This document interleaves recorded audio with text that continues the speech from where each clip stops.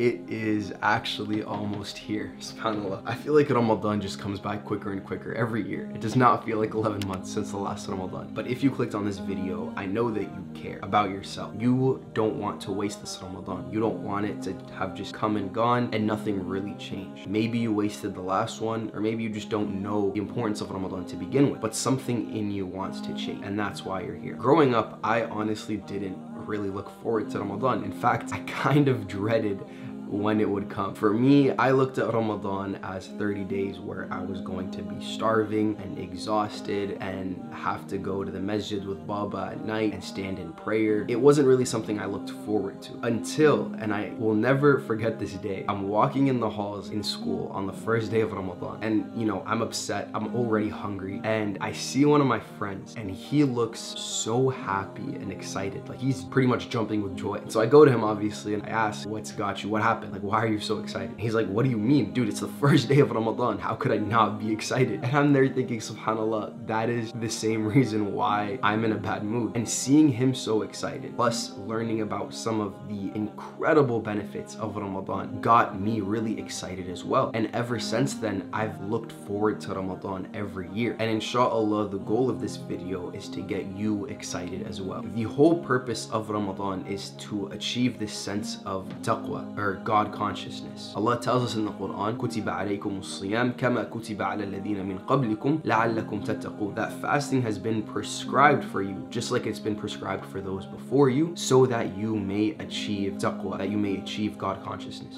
Because if I'm alone in my room, for example, right, nobody is going to know if I decide to take a sip of water or to eat something really quickly. But I know that Allah is watching, and so because of that, I refrain myself. And doing that consistently for 30 days builds piety, and it translates to other aspects of your life. So if an opportunity comes to look at something haram, I decide to lower my gaze because I've built that God consciousness. And those repeated acts of piety end up leading to this closeness to Allah. And that closeness to Allah leads to this feeling of peace that you really can't describe. You only know it if you felt it before. Everything could be going wrong in your life, but internally you're unshaken because you just trust in Allah. You have that connection now where you know that Allah is going to take care of it. One of my favorite quotes is by Abu Hanifa, where he says that if the kings and the royals knew of the happiness and richness that we were in, they would send their armies with their swords to take it from us. And the interesting thing here is that this richness that he's talking about, I mean, these are desert Bedouin Arabs. They do not have money, right? This richness is that connection to Allah, that peace that you feel. Having that is more valuable than anything that this dunya can contain. And honestly, you see it with a lot of the royalty and the kings and the celebrities of our time. They can have all the money in this world, but you find that they're addicted to drugs or they're depressed because there's this fundamental core aspect inside of them that's missing, and that is a connection to God. That peace isn't there. أَلَا بِذِكْرِ اللَّهِ تَطْمَئِنُّ الْقُلُوبُ. That it is only in the remembrance of Allah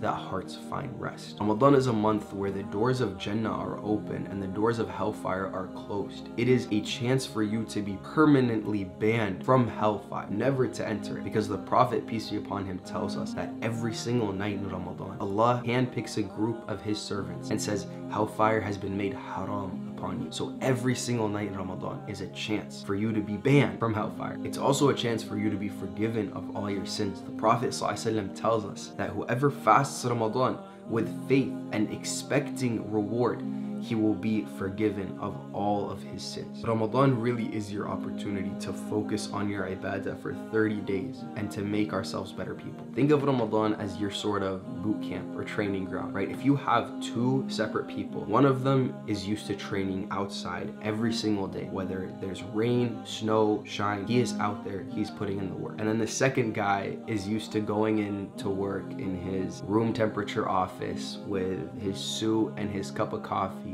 sitting at his desk. If you were to take both of those people and throw them out into the rain, right, who is going to suffer more? Who is going to be better off, right? The first person is already used to those conditions because he trains in those kind of conditions every single day. So he is not going to suffer at all, while the second person is going to find it miserable because he's been pampered, right? His conditions are very easy. So in these 30 days of Ramadan where you are pushing yourself, you're fasting, you're reading Quran, you're going to the masjid, well then now you kind of get used to doing that much. And so what Allah asks asks for outside of Ramadan is so much less than that. So now you're already kind of used to it and it's easier. You have been able to train your nafs to submit, and that is the main focus in Ramadan. We want to train our nafs. Personally, if you've seen my other videos, I'm a huge advocate of, going to the gym, keeping your body healthy. But in these 30 days of Ramadan, I do not go to the gym at all because that is not the focus, right? Those 2 hours that I could spend in the gym, I could and I should be spending them reading Quran, right? Doing something that'll lead to more benefit and more reward in Ramadan. So that really is the priority.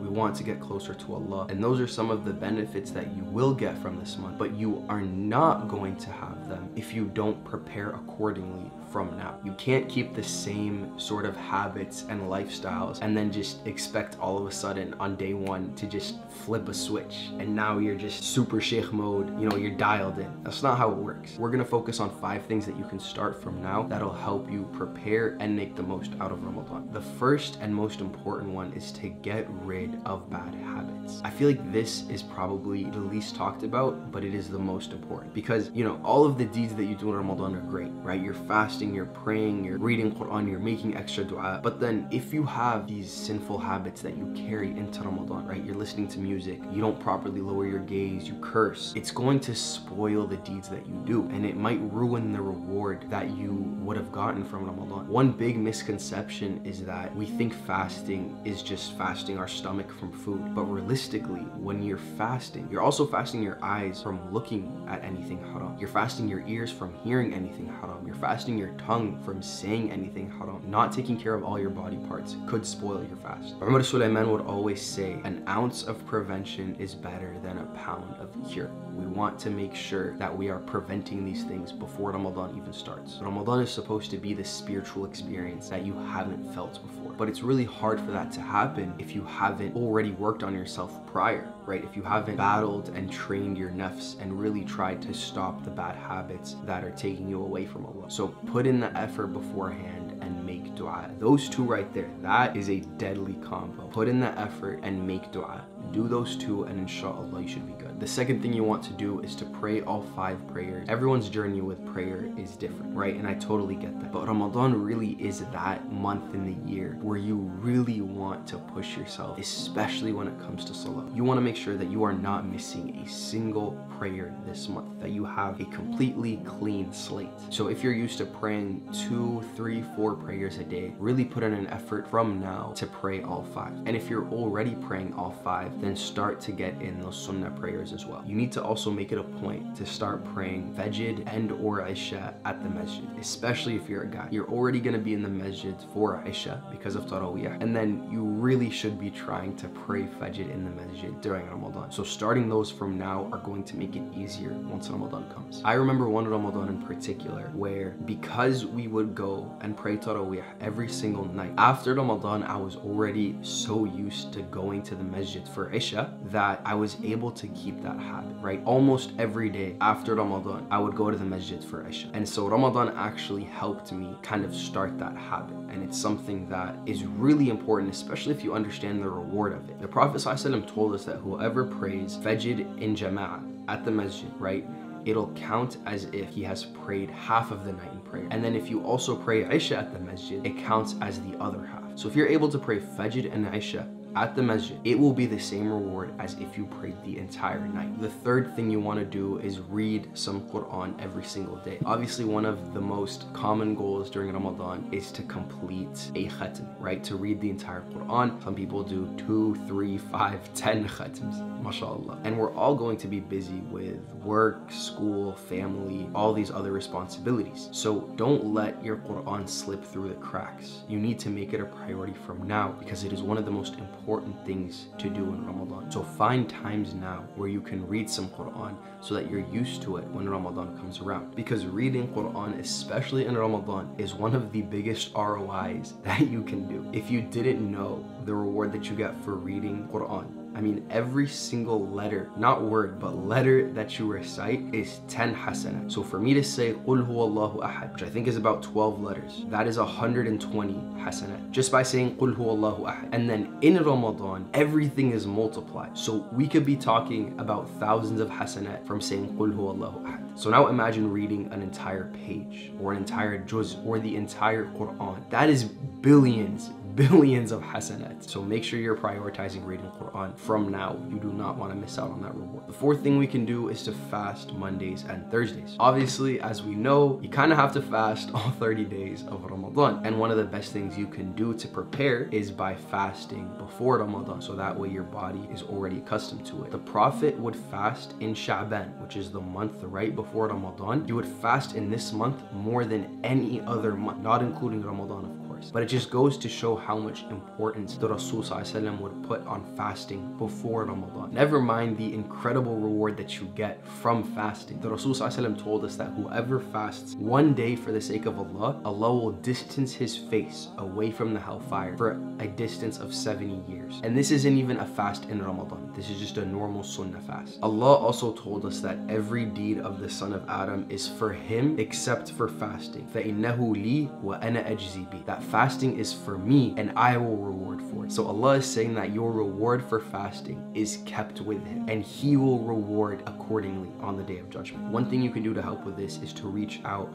to friends or family and encourage each other to fast together. If you send a message to your group chat saying who wants to fast with me on Mondays, I'm sure you'll get at least a couple people. And having that kind of brotherhood or having those people with you is going to make it a lot easier than just doing it alone. The fifth and final thing that you need to do is to be disciplined in your sleep schedule. If you want to make the most out of Ramadan, you're gonna have to pray Tarawih at night. You're gonna have to wake up early to pray Qiyam and Fajr. If you are not disciplined in your sleep schedule, one of two things is going to happen. You're either going to suffer or you're not gonna make the most out of Ramadan. One of those is definitely gonna happen. And don't get me wrong, I understand that one of the best things about Ramadan is the post Tarawih moves with the guys late at night, grabbing some food or just hanging out. And I'm not telling you to not do, well, I kind of am telling you not to do that.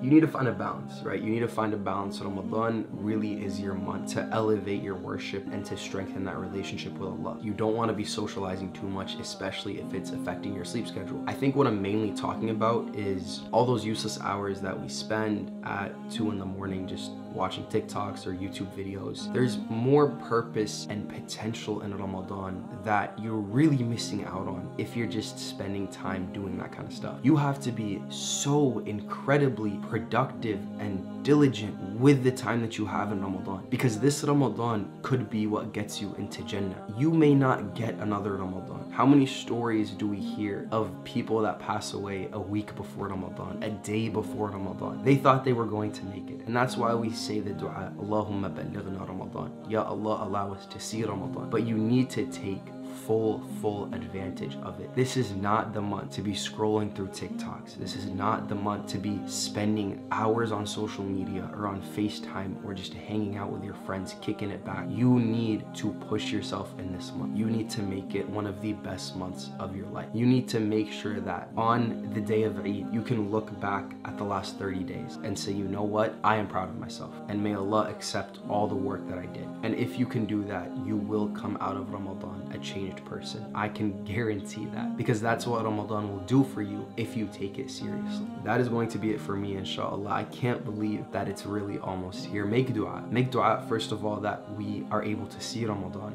and second, that we are able to make the most out of Ramadan and that Allah accepts our deeds in it. Ah man, I'm excited. Okay, that's gonna be it for me. I'll catch you guys in the next one. Assalamu alaikum.